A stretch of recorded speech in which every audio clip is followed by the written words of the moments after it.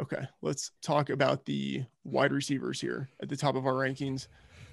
We have Davante Adams, Tyreek Hill, Stephon Diggs. I don't think, much of a surprise there to have those big three at the top. Sean, who are you high on at wide receiver? I think it's gonna be hard to pass up Alan Lazard at 4,200 this week. You know, he's coming off a 4 catch, 96-yard touchdown game against the Rams. He had a 40% share of his team's air yards last week, which is the fourth highest share of the divisional round. He's trending up at the right time, and we have to remember that he missed weeks 4 through 10 due to his core muscle injury, so he's been sort of eased back and getting into the swing of things. So I think having the bye week in the first round of the playoffs helped. But we also have to remember he was wide receiver 7 in half-point PPR after the first 3 weeks of the season before the injury. So I think he's probably closer to 100%, pretty much where he was at that time. So I'm high on him this week. And like I said, 4,200, especially on this slate, it's gonna be hard to pass him up. Raybon, who do you like? I really like Chris Godwin. He's 5,400. Friedman, you already mentioned Antonio Brown, a little banged up. Looks like it's not serious, so I think Brown will play. But those Green Bay, especially Jair Alexander on the outside, that's going to be either Brown or Mike Evans, depending on how they line guys up. But Godwin should escape him and face Chandon Sullivan in the slot. And then you look at Godwin, and he ran more routes than any other Tampa Bay player last week. 100% of the snaps, the passing snaps, did Chris Godwin run a route, compared to 94% for Evans, 56% for Brown, 24% for Tyler Johnson, who they really like. So Tyler Johnson, watch out for him if Brown doesn't play or is banged up, because they really like Johnson, and 21% for Miller. So I really like Godwin at 5,400. He's a guy that, especially if Tampa Bay gets down behind in game script, or even if they don't, he has the potential to put up one of those 8-catch, 100-yard games and equal an Adams, a Diggs, a Tyreek, with the volume. So Chris Godwin for me.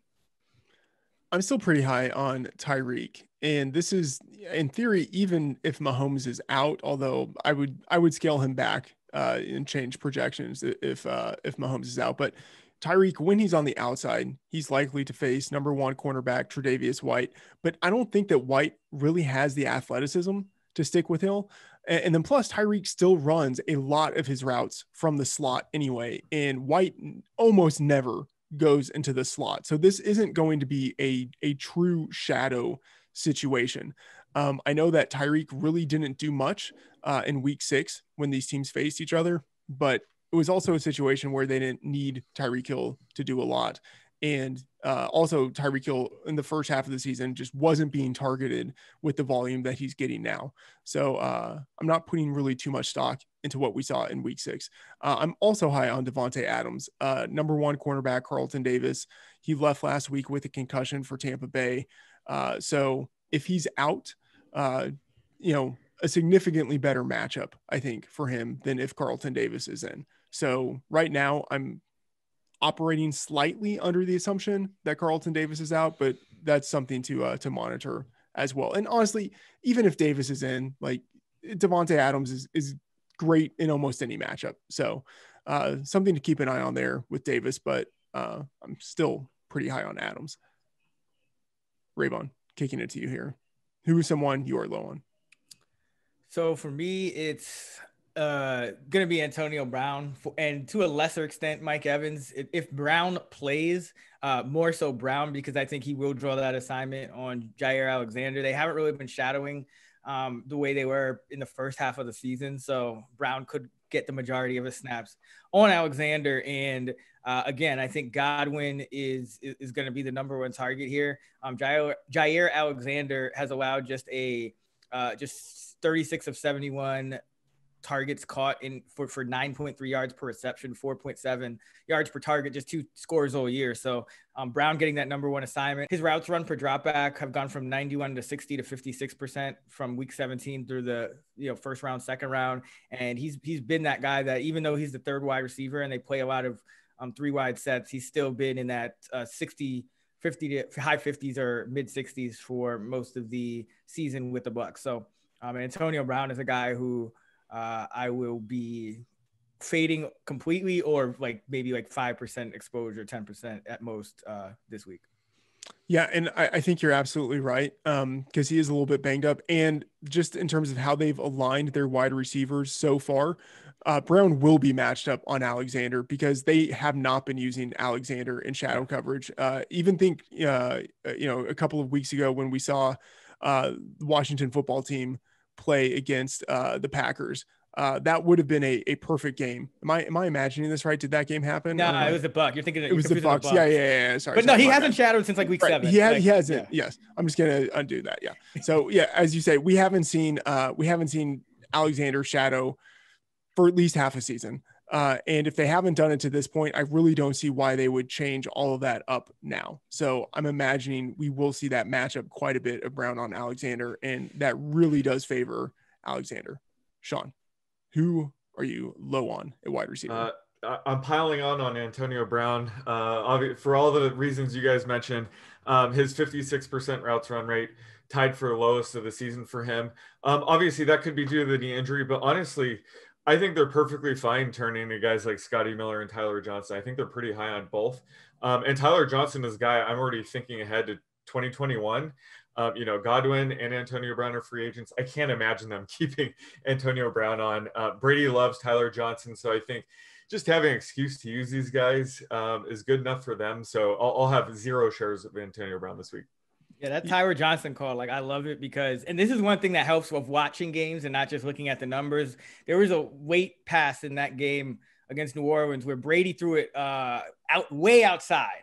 And Tyler Johnson just like flipped around and made, like, they were calling it like one of the catches of the year on the telecast, which it was a bit much, but like it was a really good catch at a really clutch point in the game for the number 5, now number 4 wide receiver. So like he went 24% of routes run to 21% for Miller. The week before, 19% for Johnson, 7% for Miller. So let's say Brown isn't getting his full complement. Keep Tyler Johnson in mind for your tournaments because it may very well be him. Now, Miller obviously has some viability too, Cameron Braid, all those guys, but like keep Tyler Johnson in mind because I guarantee that he's going to be the kind of a forgotten man in terms of ownership this week. Yeah, and Tyler Johnson, just to talk about him some more, let's turn this into the Tyler Johnson podcast. Good, love it. Sean, that's what I try to do. I'm with you on next year, especially because of the guys who are going to be leaving. But also, Tyler Johnson was a really good college wide receiver, just in terms of the production he had, the market share he had in Minnesota, like very underappreciated wide receiver.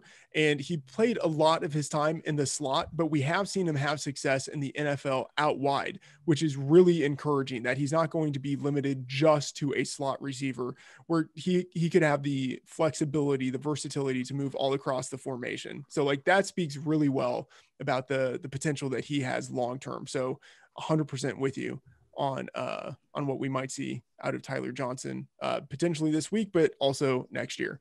One guy I'm relatively low on, I want to try to contextualize this correctly, is Stefon Diggs. Like, I still have him in the top 3, obviously. Like, Stefon Diggs is great, but this year the Chiefs have allowed the second fewest fantasy points to wide receivers, primarily because of their scheme. And in week 6, Diggs had just 46 yards on 8 targets against the Chiefs. He also had a touchdown, but it was clearly one of his worst games of the year. So in any game, Diggs is capable of going off, but I think he just has a little bit lower of a median projection and a little bit lower of a floor this week relative to what we see out of him in most weeks. All right, Sean, give us the wide receiver player prop. So last week, if you remember, I did how many times Chad will take Friedman's bet on Convince Me versus David Njoku receptions. Chad was well aware of it, so I don't think he took any of your bets. Right? That is correct. And by the way, fantastic weekend. Fantastic weekend. Well, we all knew that would happen, but so you're welcome. And then Njoku obviously went off for 4 catches, so it wasn't even close. I'm going to have a prop here that Chad can't ruin. It's going to be the total number of winning bets we give on Convince Me. So out of our 9 total bets, how many will we win versus Chris Godwin's receptions?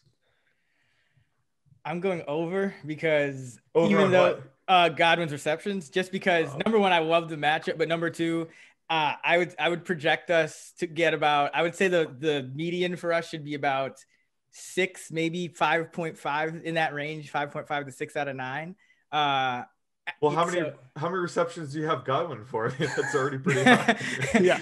I have Godwin for 5.6 median, but I think that, I think the ceiling is a lot higher because, for example, right now I'm still projecting Brown. I haven't done like my full matchup adjustments on Brown and Alexander and everyone. So I think Godwin will go up. And I do think, 63% for us. It's probably actually the median. So it probably should be around 6, but this is kind of a gut call. I like Godwin. Well, I mean, just thinking about it. Well, we should go 3-0 in player props, right? Well, we should, but I mean, you never know. There's going to be a higher correlation. I mean, last week we were on the same side on one spread and one total, right? So it's going to be a high ceiling and high floor for our picks this week. I think we'll either go 8-1 or 2-7. So yeah, I'm gonna stay humble. I'm gonna stay humble. I'm gonna say if we go 5 out of 9, that's still above 50%, but it allows for some humility, and I expect Chris Godwin to go over that. Raybon,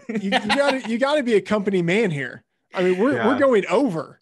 Right. I am a company man. Chad Millman has told us to fade you at all costs. That's straight from the boss.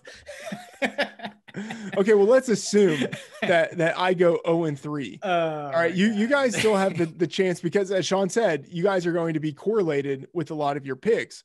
You still have the chance of collectively going 6-0. Yep. I have Godwin projected right at 5.5, and so I will take the over on this. Because even if I go 0-3, let's be honest, I'm not going 0-3. Well, I mean, I might. Famous last words. I that's going to be a sound clip that Matt Mitchell throws in my face later. But I don't believe I will go 0-3. Feel good. Had a good weekend last weekend.